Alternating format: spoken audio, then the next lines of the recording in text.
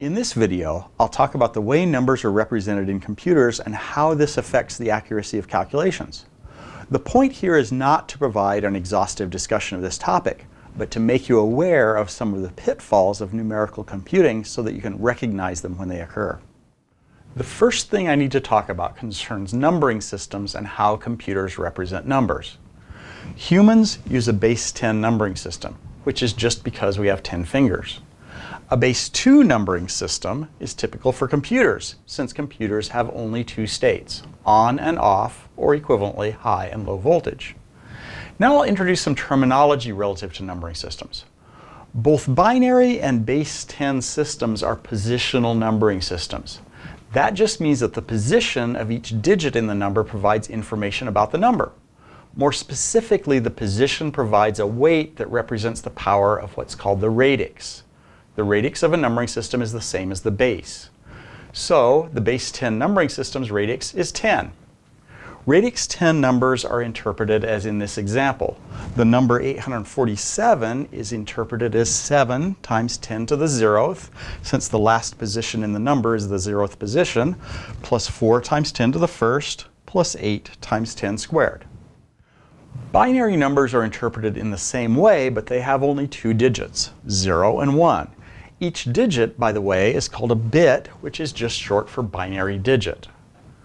As an example, the number 1011 in base 2, this subscript here is used to denote the radix of a number if there's any possibility of confusion, is 1 times 2 to the 0th, plus 1 times 2 to the 1st, which is this position, plus 0 times 2 squared, plus 1 times 2 cubed. In base 10, this is 8 plus 0 plus 2 plus 1, or 11. Computers mostly represent numbers in two different types, integers and floating point numbers. Integers have no fractional part, which makes them easier to use when illustrating how numbers are represented in computers. Integers are represented in computers by a specified number of bits. So I can specify an 8-bit integer, a 16-bit integer, and so on. The more bits in the number, the larger the range of numbers that can be specified.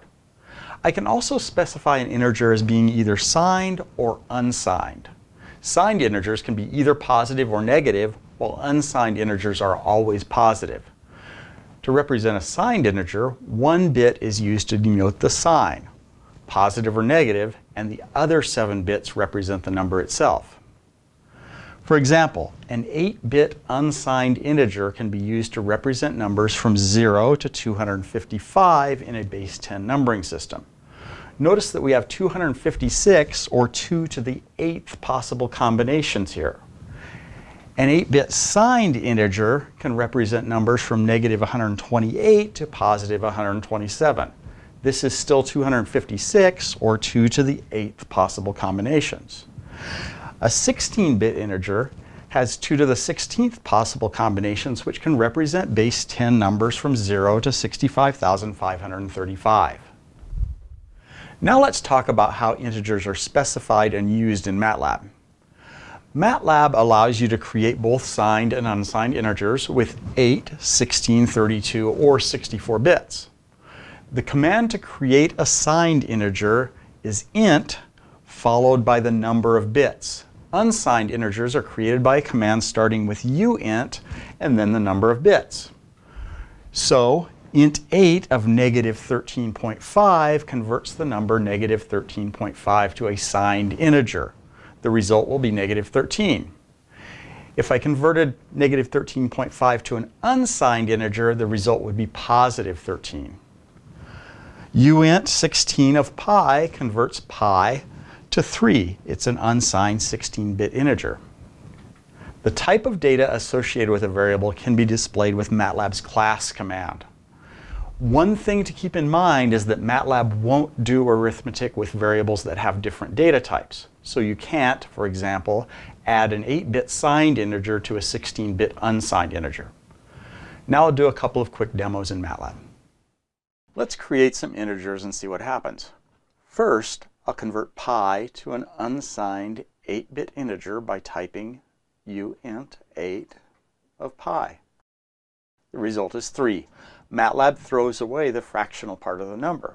Now I'll create a variable x, which is an unsigned 8-bit integer version of negative 17,256. Since unsigned integers can't be used to represent negative values, the result is 0. Now I'll create a variable y by typing int 8 of 75,563. The largest signed 8-bit integer is 127, so anything above that value is thrown away. The extra bits needed to represent the larger number overflow out of the 8 bits available to represent the number, so the difference between the actual number and its 8-bit representation is called overflow error. To see the data type of the variable y, I can use the class command. It's displayed as being a signed 8-bit integer. The who's command also displays the data types of the variables in the workspace. The other main data type used in MATLAB to represent numbers is floating point. Floating point numbers have non-zero fractional parts, like pi or 14.75. They're always represented in terms of exponential notation, which has a mantissa. In this example, that's 123.45, and an exponent, 67 in this example. In MATLAB, the mantissa must be represented by a number that is between 0 and 1, with the first digit to the right of the decimal place not being a 0. For example, the number 36.3 would be represented as 0.363 times 10 squared. This is important because of the way MATLAB interprets the bits in a floating point number, which in turn affects the range of possible values that get used in our calculations. If you don't assign a different data type to a number in MATLAB, it will create what's called a double precision number, which uses 64 bits to represent it. Of the 64 bits in a double precision number, 1 bit is used to specify the sign. The number can be either positive or negative. 52 bits are used to represent the mantissa, and 11 bits are used to represent the exponent. With this allocation, the largest number we can represent is about 10 to the 308th, and the smallest number is about 10 to the negative 308th. The exact values are available as predefined variables in MATLAB. The largest value is called real max, and the smallest is real min. Now, here's the important result of all these factoids. Arithmetic in computers has what's called finite precision, which we probably all knew within the first minute of the previous video. However, now we can quantify exactly what this means. So, if you've dozed off during the previous slides, please pause the video, stretch, and splash some water on your face so that you're awake for this slide. When doing math with floating point numbers in computers, the accuracy of the result depends on the mantissa of the number rather than the exponent. This means that the accuracy is limited by the least significant bit of the 52 bits used to represent the mantissa. The number corresponding to this bit is designated by epsilon. The result is this rather strange mathematical expression. This has no meaning in terms of symbolic mathematics unless delta is exactly 0, but it's super important in numerical mathematics.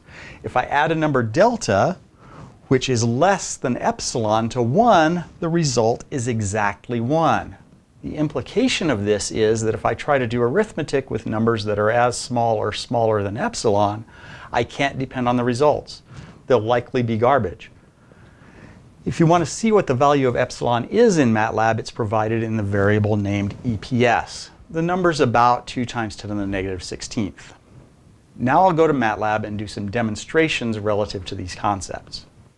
First, I'll display the largest floating point value we can represent by typing real max and pressing enter. The smallest floating point value is displayed by typing real min and pressing enter. MATLAB thinks that numbers whose absolute values are above and below these values don't really exist. For example, if I try to multiply real max times 10, MATLAB displays the result as infinity, or INF. What MATLAB is really saying here is that the number I'm trying to calculate is bigger than the largest number MATLAB knows. Real max and real min are all about representing numbers. Next, let's talk about the accuracy to which we can do arithmetic. Arithmetic is governed by the least significant bit of the mantissa of the numbers involved, which is the number EPS in MATLAB's workspace. EPS is about 2.2 times 10 to the minus 16th. If I try to subtract a number that's less than EPS from 1, MATLAB thinks that the number is exactly 1. So 1 minus EPS over 5 is exactly the same as 1. As you may guess, one problem associated with finite precision arithmetic is its use in logical operations and decision making. As an example, the tangent of a number is just the ratio of the sine to the cosine of that number. So if I calculate a variable, x equals tan of pi over 6, this should be equal to the sine of pi over 6 divided by the cosine of pi over 6. So I'll create a variable y that's the ratio of the two. If I take the difference between these, I should get 0. So x minus y is not 0. It probably comes as no real surprise now that the result isn't exactly 0. However, one might think that a number that's on the order of 10 to the minus 16th is close enough to 0 to make no difference. Most of the time, that would probably be correct. But relational and logical operations, for example, don't really leave any room for error. Let's use these values to make a decision in an if construction. So, if x is equal to y, I'll display x equals y. If it's not, I'll display x not equal to y. And end. MATLAB recognizes the two numbers as not being exactly equal. In general, checking for equality between two floating point numbers, particularly numbers that are the result of a calculation, is a bad thing to do. You should always take into account finite precision effects when doing logical statements, and especially try to avoid checking for strict equalities whenever possible. This concludes my discussion of the problems associated with numerical analysis compared to the symbolic calculations we've done in math classes.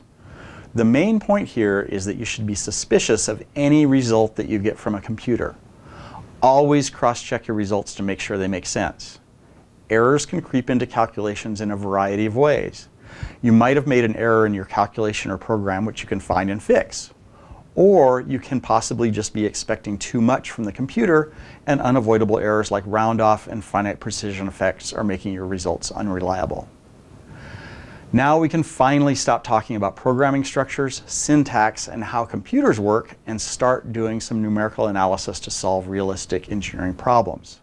We will still use all the tools from the previous parts of the course, but the context will be different since the focus will be more engineering related.